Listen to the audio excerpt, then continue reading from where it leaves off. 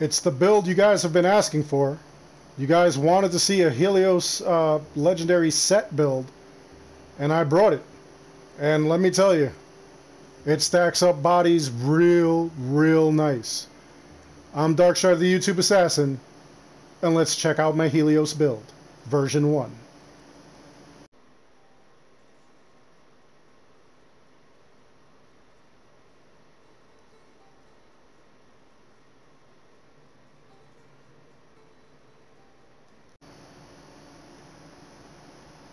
So here we go with a build that a lot of you were asking for.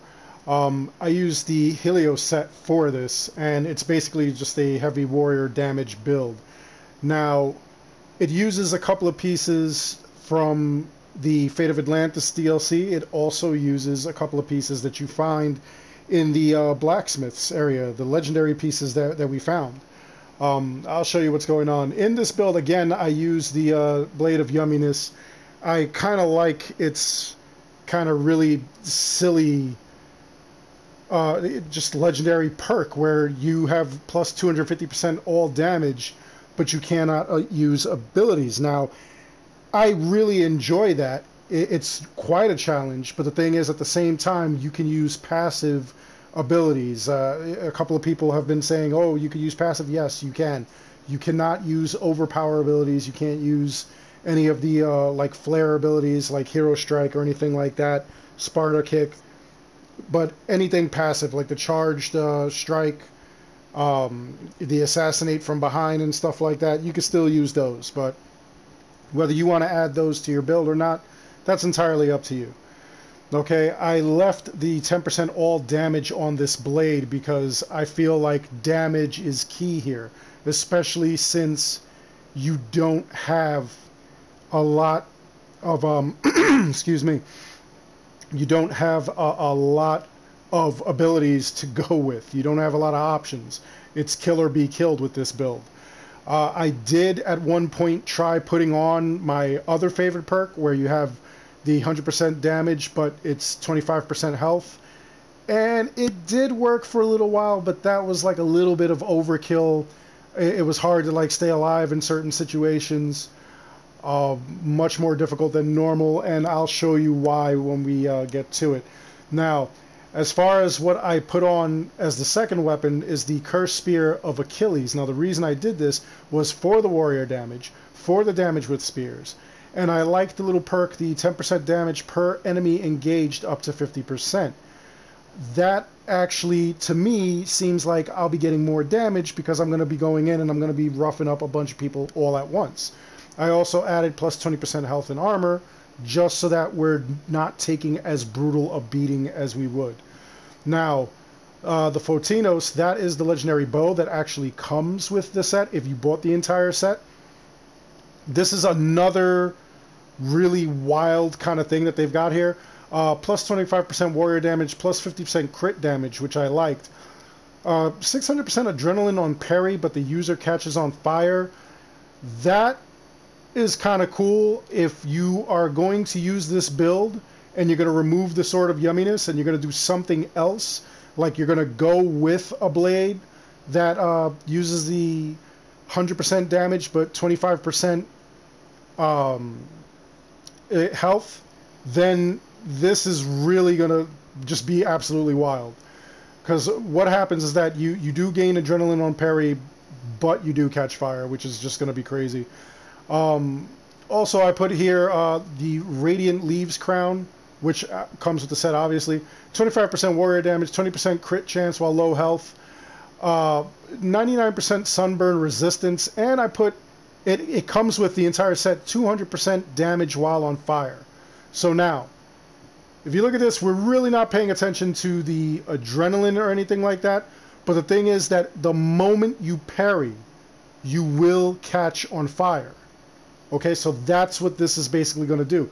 So now, the 99% sunburn resistance, we actually get that off of the sun hat that is legendary that we got from the blacksmiths. This actually reduces actual burning. Nothing to do with like sunburns or anything like that, but it kind of stalls the elemental damage that you're going to take. But it will increase a lot of damage that you're going to dish out, because you're going to have 200% damage while you're on fire, which is going to be just crazy. Now we go over to the bracers, more warrior damage, elemental resistance, which is big, because, I mean, fire is nothing to play with, especially if you catch everything on fire. All right, 50% crit damage. Now, you could rely on just fire sources that are around you, or fire arrows or anything like that, and you know, like you don't need anything like this where you have the bow where you have to parry. But for some reason, parrying with the bow makes it a lot easier than trying to like catch a fire source. So that's why we went with that. Now, I put the crit damage here because, again, we're going for big numbers here. More crit damage on this one. It has more elemental resistance, more warrior damage, which is going to be huge. We go over to the Radiant Belt. Has more warrior damage, has 20% damage with overpower abilities. Being that we have the Sword of Yumminess, you're not going to have overpower abilities, so that's going to be kind of useless. But it doesn't matter, because we're going to put either crit chance on it, or you could also put something else that will like increase, either it'll decrease the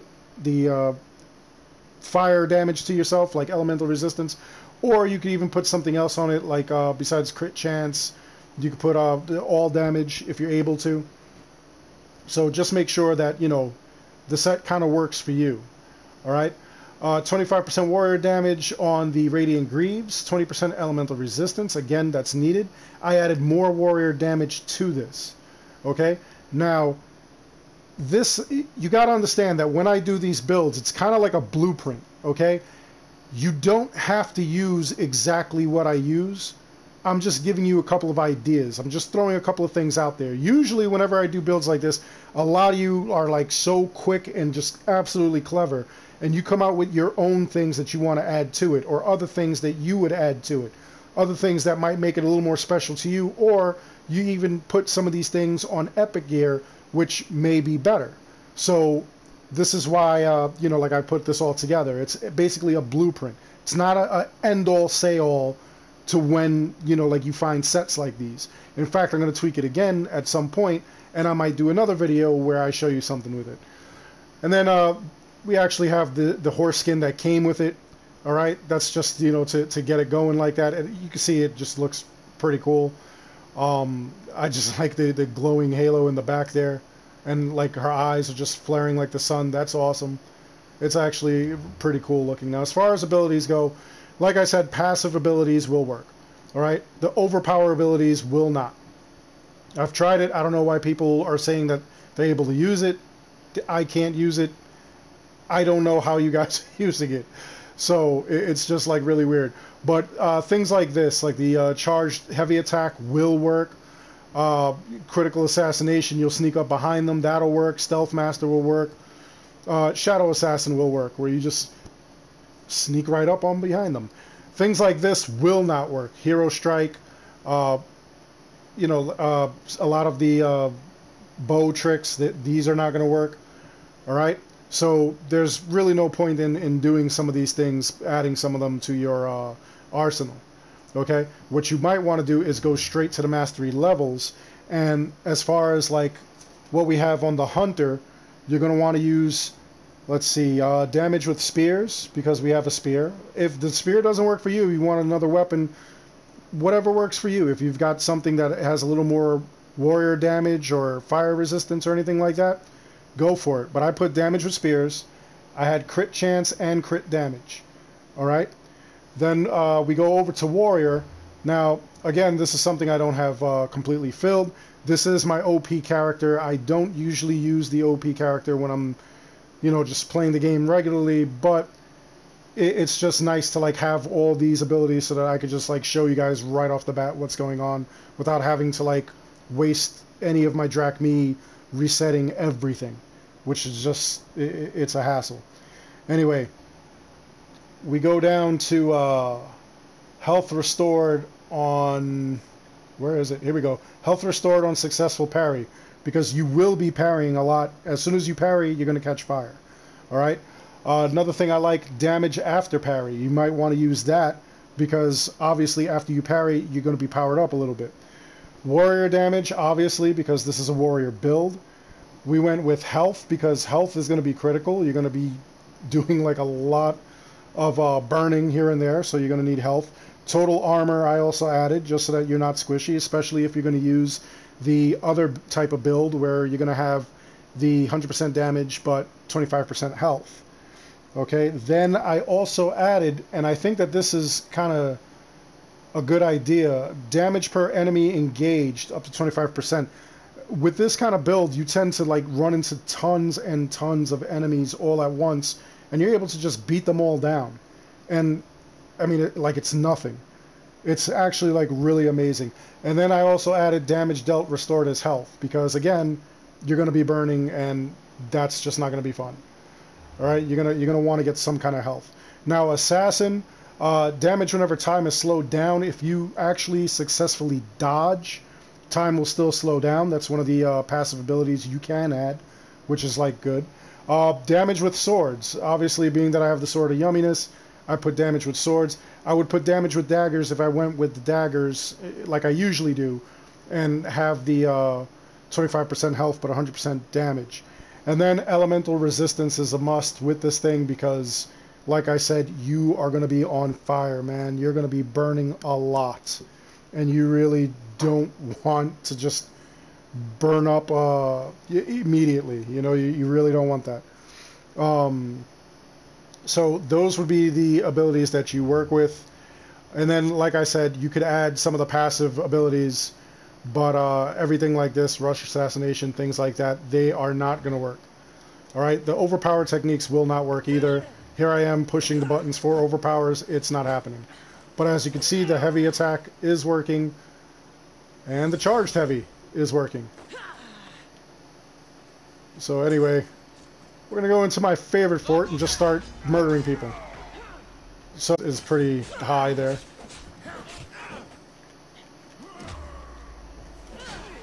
There we go, parried, and it was successful. We're going to let them all come and attack us. Let's get a whole bunch of people going together.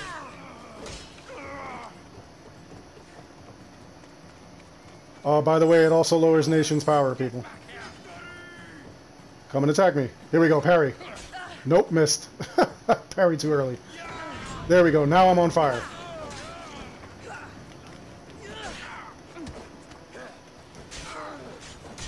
And as you saw, I did decent damage while I was on fire.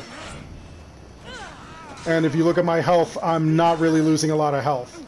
That's our fire resistance, that's the attacks turning into health, stuff like that.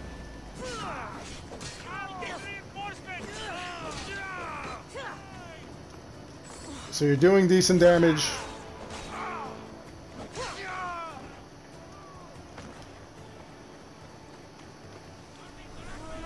Nobody has really become a problem. There we go, back on fire.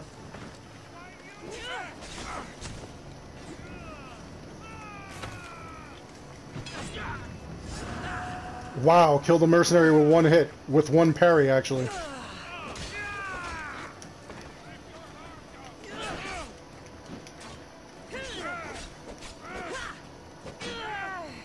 It's a fun build. It actually is pretty quick the way you move and whatnot.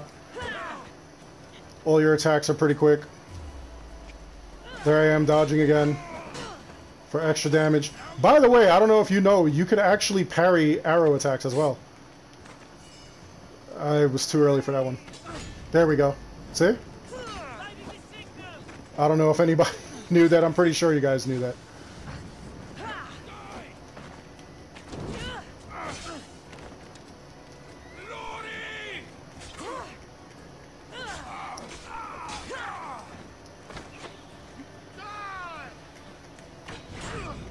I keep parrying too early, that's the problem.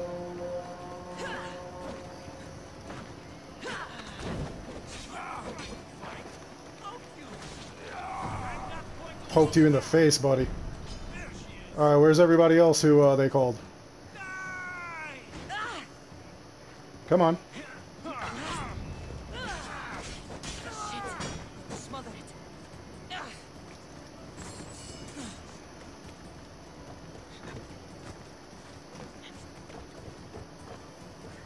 Anybody else coming? That's everybody? That's the entire fortress? I thought they lit the brazier. Oh, well. Looks like they didn't have enough people. Alright, well, that's that. That's actually, you know, like the entire build. As you can see, it really wasn't any trouble. I really, during the battle, you just got to be able to parry. I kind of messed up on a couple of parries, which you saw. And you also saw that you could parry arrows, which is very important. You just got to have the right timing. Alright? Now, real quick, as these guys are coming, I did not show you guys the stats. So here's our unique modifiers, which are okay. Now, warrior damage plus 515%. That's incredible. You could also add the damage against Spartans and Athenians if that's your thing. It would not hurt the build, all right?